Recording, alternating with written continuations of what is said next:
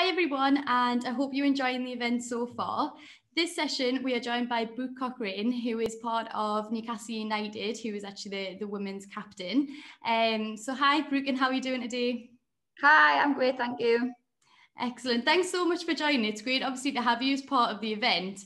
I know I'm definitely looking forward to sort of find out a bit more about how you got in the position you're sort of in today and all the work that you're doing at the minute. Are you all right just to start off by sort of telling us a little bit about yourself and the kind of work you're up to at the moment? Yeah, of course. So I'm 28. I'm a sport development officer for Sunderland University, as well as playing for Newcastle United Women. I started playing football when I was around 11, and I played for a grassroots club called Blythe Town until I was around 14. And then I got into Newcastle United Centre of Excellence. So at the time, it was the Centre of Excellence. Now it's more of a player development centre or a regional talent centre if you're at Sunderland or Durham. From then, I broke into the women's first team. And then I played for the reserves until I was around 18. And then I left for about, I think it was for about 5 years. And I went and played for a more local club, Whitley Bay. And then I got asked to go back to Newcastle and trial for them again, like halfway through my last season for Whitley Bay. But I stayed with them until the end of the season. And then I went to Newcastle, and this is my 5th season back at Newcastle now. Halfway through my 1st season being back at Newcastle, I got asked to be captain. So that was a big leap up for us, especially for being back my 1st season again. And yeah, I've been there ever since, really. Oh, brilliant. It sounds like sort of quite a journey that you've been on then. One of my questions actually was going to be sort of what was your journey into semi-professional? I know you've kind of mentioned that you started at Blythe and you've been sort of Whitley Bay and then kind of back to Newcastle now, which is excellent. Did you sort of face any challenges kind of along the way? Yeah, so a big one was when I went to college. So that was when I was at Newcastle. So I just finished in the Centre of Excellence, and it was like quite a big step up into into first team kind of football, women's football, going from like junior kind of football. And I also I was going to college at the same time, so it was kind of like trying to balance like my lifestyle as well as playing football and trying to work out what I wanted and where I wanted to go with my life. And I kind of fell out of love a little bit with football, which is why I kind of took a step back from Newcastle. And it was kind of like, for me, I took a big step back to take 2 big steps forward, because then I went to Whitley Bay and I played there for 5 seasons and I fell in love with football again. And I wouldn't say that like I suffered in the sense of like I didn't know what I wanted and I was struggling mentally or anything like that. At the time, I wasn't really sure where I wanted to go. And I think when you're younger as well, like you like the thought of the lifestyle, and I was like all these new people and I wanted to go and do new things and stuff like that. But then I realised my heart was with football, and that was just simply from taking a step back and realising how much I still love playing. And then obviously being at football now, the last 2 years I've tore my ACL, so that's probably been like the biggest like barrier that I've faced, in the sense of when I done that, like a lot of everything else kind of came tumbling down, in the sense of like I had to deal with so many different things at the same time. So that's the biggest hurdle that I faced, is probably tearing my ACL. Yeah, I imagine. And obviously you kind of just got back to that point of being back in love with football and playing again. I imagine that was quite a big challenge then. Do you have kind of any advice for any young people who might be experiencing sort of injuries at the minute and kind of struggling being out of sport? I know it's definitely a big concern for everyone, isn't it, going back after lockdown when they've had such a long time out. And I know a lot of young people have kind of suffered injuries already. Do you have kind of any advice for anyone who might be struggling with that? Yeah, just keep going, keep believing in yourself. Like all these things in life happen like to test us, isn't it? So I think like when you have an injury, I know it feels like the worst thing in the world, and you're like, oh god, I'm never going to get over it. Like I've just got back to football, and like I coach a few young girls, like 8s and 9s, and 2 of them have got injured just simply from the fact that they've not played for so long, gone back playing, had all of this game time, and that they've hurt themselves. And that's not through anyone's fault, just the fact of like your body's not used to playing again. But it's just a process, and there's always going to be an end goal. There's always a light at the end of the tunnel, and if you work hard and you put the effort in and you look after yourself, like physically and mentally, because your mental health is just as important as your physical health, you'll definitely get there. So I know it's a battle, but these things are sent to test us, so keep pushing and just keep going. Oh, brilliant. I think that's some excellent advice. And just on that note, obviously, we know you do a lot of work with sort of the Be a Game Changer campaign. Are you all right just to tell us a little bit about kind of what the Be a Game Changer campaign is? Yeah, definitely. So Big Game Changer campaign is like, it encourages football fans to openly talk about mental health in an environment where they feel comfortable and whether there's no judgment or anything like that. And it's whether like it's speaking about your own mental health or about people that you know who's faced mental health, whether it's with a loved one or with a professional, or your friends. And it's just about being comfortable and knowing that there's people out there that actually care, and that you don't have to kind of put something into a box and put it in the back of a room, because there's people here that want to have a conversation with you and want to talk to you about it and want you to know that it's actually okay sometimes not to be okay. Mm-hmm. And like in the Northeast as well, there's like quite a lot high statistics on suicide. So Be a Game Changer campaigns like that, like talk to people and hopefully like lower those statistics, or like eventually kind of stop those statistics, in the sense of a lot of people that are like commit suicide and stuff like that is through the sense of like they just feel like there's no one there to talk to. They feel like they're a burden on people and stuff like that. So yeah, Be a Game Changer campaign is probably a really positive campaign in the sense of letting people know you're not on your own and there's people there to talk to. Yeah, definitely. That sounds like a brilliant campaign. Are you all right just to tell us a little bit about kind of your role and what you do as part of that? Yeah, so I shared my campaign through a video, so my mental health journey, in the sense of it all came kind of from, I've probably struggled with like little things in the past and stuff like that, but once I like done my knee and faced my ACL, like I didn't play for Newcastle for 17 months, and I done my knee in the November, and I didn't have an operation until the March and stuff like that. So my coping mechanism in life was to play football. So whenever I was struggling with anything, as soon as I stepped over the white line, nothing else in the world mattered. Having a ball at my feet, it kind of just takes everything away, and it lets me get my frustrations out, and like lets me just feel content in myself. And obviously when that went, I didn't know how to cope, and COVID happened a week after my operation. There was no gyms open. I couldn't go and see people. I couldn't have a conversation. I couldn't watch football, like the Premier League, and everything stopped. So basically, Ashley from the Be a Game Changer campaign got in touch with us to speak about my journey, and just to share my story in the sense of how I cope with it. So my role now is to share my story, use it as a platform, get it out on social media, and let people know that I see myself as quite a bit of a tough cookie, and like I'm hard to break down and stuff like that. But when something big in your life happens, so for some people that might not be a big thing, but for me it was the biggest thing, because it's always been my coping mechanism. And when something like that happens, it's just knowing that there's things out there, and there's people out there that have gone through the same thing, or people that have gone through situations that they can compare to, that it might be very different, but they've got a comparison in the sense of like they might know how you felt, and this might be how they felt, and this is how they've dealt with it and stuff like that. So it's basically just sharing my story and letting people know that they're not on their own, and if anyone needs any help or someone to talk to, they can come to me, or they can come to the foundation, and we'll put things in place to help them. Oh, brilliant. I think that's really important. And like you say, it's affected a lot of people, hasn't it? And I know a lot of young people, especially, will be in the same position as yourself, whereas they'll go on the pitch or they'll go to training and the switch off from anything else that's going on. And it's a bit of you time, isn't it? And it's seeing other people, it's socialising, it's keeping fit as well. And I know a lot of people have struggled with that over lockdown. And like you say, not even being able to go home, watch sport on the telly, like it's had a big impact on everyone, hasn't it? So with that then, what sort of support is available for young people? So if they did kind of reach out to you to sort of look for a bit of help, what sort of things could they sort of receive? Yeah, so anyone over the age of 16 can like get in touch with the foundation, and all of our digital resources are on offer to them. And they can join the campaign, and they have workshops and stuff like that, and they have lots of stuff on social media. So anyone over the age of 16 can get in touch and join that as well. All they have to do is really follow Newcastle United Foundation on all forms of social media, the Be a Game Changer campaign as well, and just reach out basically. Reach out, start that conversation, and the help will be there if they need it. Oh, amazing. I'm sure that'll be really useful for a lot of people listening today as well.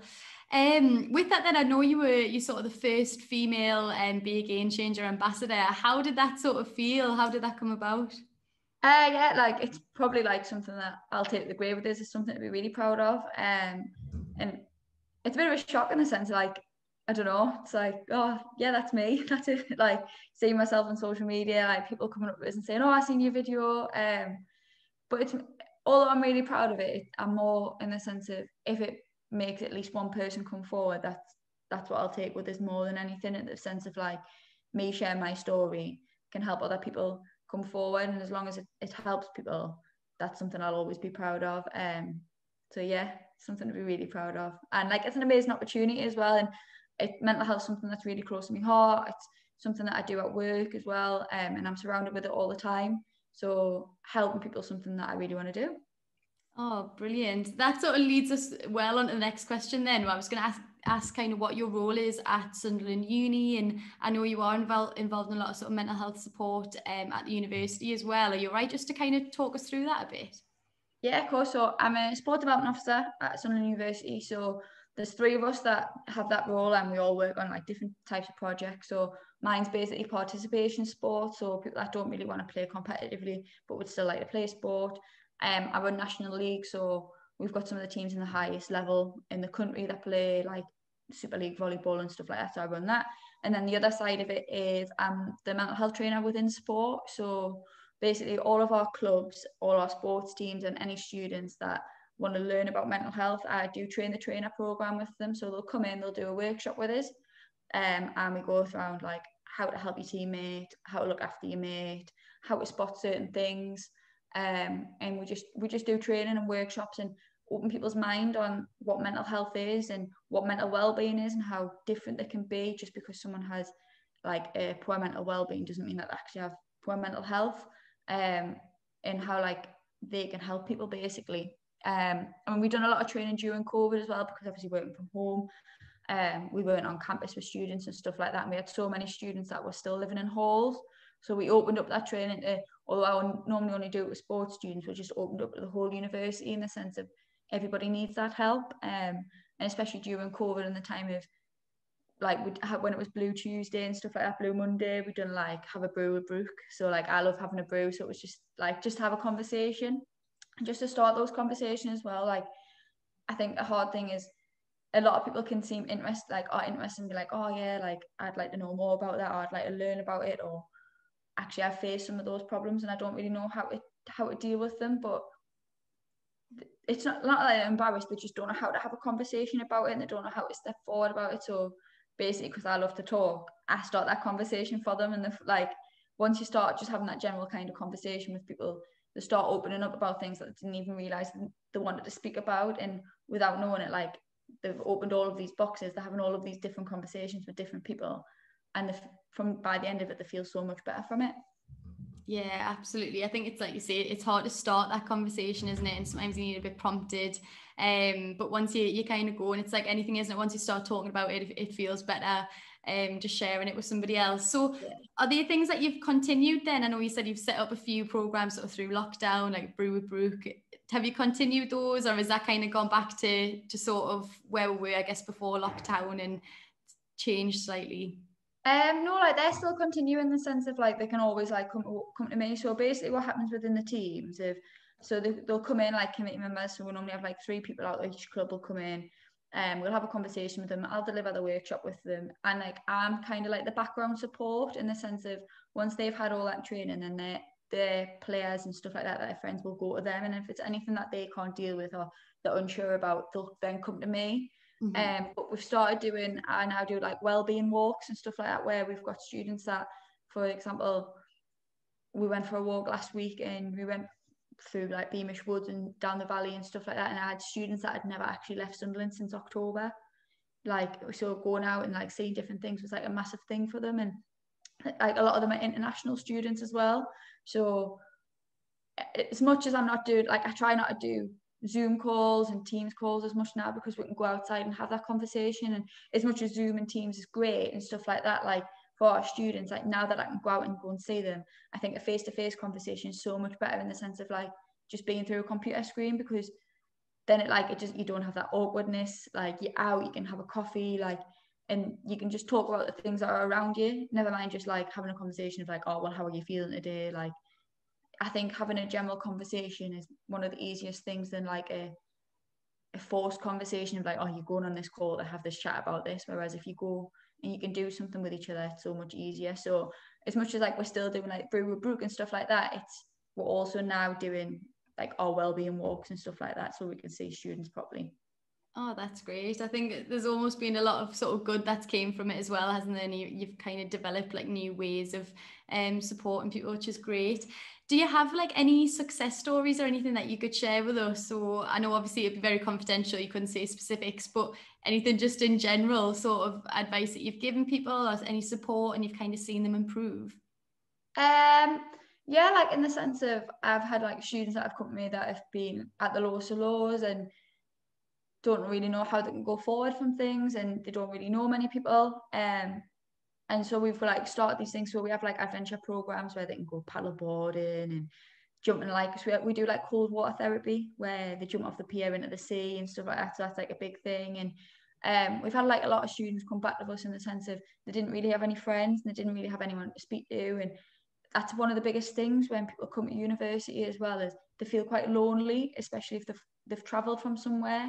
And I think like it's really hard when you get to a certain age to make new friends. I think when you're younger, it's easy, you just speak to anyone. Like when you're in school, you go and play and stuff like that. And if you're in college, like around your normal hometown, like you know people. But I think especially with university students struggle in the sense of coming over to somewhere where they've never been before to make that, like have a conversation and make friends. So from that, we've had like a lot of students that have made like great friends. Like this morning I went on my emails from a walk last week and I've had a student send us like 18 different photos, videos, like saying it's like the most amazing thing they've ever done, and they're so happy and they're so grateful and thankful. And it's like simple, like all we've done was take them for a walk, do you know what I mean? But they've made like 5 new friends from that. And 2 weeks ago they were telling us how they just wanted to go back home and they weren't very happy and they felt really lonely and really sad and they just couldn't deal with being on their own anymore. And now they're like a different person, and it's just simply from like booking a bus, come on, we're going to go for a walk, social distance walk, have a bit of a conversation for a few hours, the sun's out, and they feel like a different person. So although it's not like an amazing success story, like that little thing of the sense of they feel happy having themselves, like they're grateful for something, they're glad to be here, like that's a big thing for me. Yeah, definitely. Oh, that sounds great. It is the little things, isn't it? Sometimes just getting out and sort of seeing people now. We definitely took that for granted before. But that's really good to hear. Just on that note, do you have any advice? So a lot of the students who are young people who will be listening at the minute might be around sort of 15, 16, kind of deciding what they want to do after year 11. And like you say, kind of taking that leap to maybe a new college or a new sixth form and things can be quite daunting when they maybe don't know anyone else who's going or anyone in the area. Do you have any tips for that? Anyone who's kind of a bit nervous about the next steps? Yeah, probably like I was that person when I was leaving school. So when I left school, I went to a college in Gateshead, and which was like took an hour and a half to get there on a bus in the morning and stuff like that. And all my friends stayed at sixth form, so that was like quite a daunting thing for me. But it's probably one of the best things I ever done, in the sense of I met loads of new different people, and I went because I wanted to play football, and I'm probably in the position that I'm in now from taking that step. So I think like even if it's a daunting step and you're unsure on it, but there's something in your back of your mind, there's something in your heart that's telling you to do it, that's there for a reason. So follow it and trust yourself, trust the process. And even if you're there and you're still unsure on it, just have a conversation with someone, like go and speak to someone about it. If there's something that you're interested in, take yourself out of that comfort zone. Because I think if you take yourself out of your comfort zone, you never know what's going to happen, and you never know what door's going to open and what opportunities you're going to be faced with. Whereas like if you keep yourself back and in the background and you're unsure on it, you're never going to, like, there's so many things out there for you to do. So just take that step. Like that step is the simplest thing. It might seem like the hardest, but once you take that step, you'll have taken 10 before you know it. Yeah, definitely. I think that's some brilliant advice. I know a lot of people, especially this year, with having not been able to go and visit campuses and actually have that face-to-face conversation about what they're going to do next. It's even more daunting than ever, isn't it? Kind of choose where you're going to go without even seeing. Oh, absolutely. Yeah, definitely. Like, and it is hard, and it'll probably be hard for a couple of years, like in the sense of because we've kind of lost a year of life, and that's like, especially for people ages 15, 16, like that's a big time in your life. You've had your GCSEs and stuff like that. It's like a big growing year for you to become the person that you want to be, and it's a big step in your life. But it's not the only step in life. And I'm 28, and yeah, I've got a job and I know what I'm doing. But that's not to say in 2 years' time I might want to go and do something completely different in life. Like that happens. So although even if you take a step and you're like, do you know what it is? This isn't for me. It's not the end of the world, because your life isn't over and there's still so many years ahead of you and so many different opportunities where you can make that decision and change it. Like it doesn't matter what decision you make now. That's not the decision that's going to impact you for the rest of your life. Definitely. Oh, that's again some brilliant advice.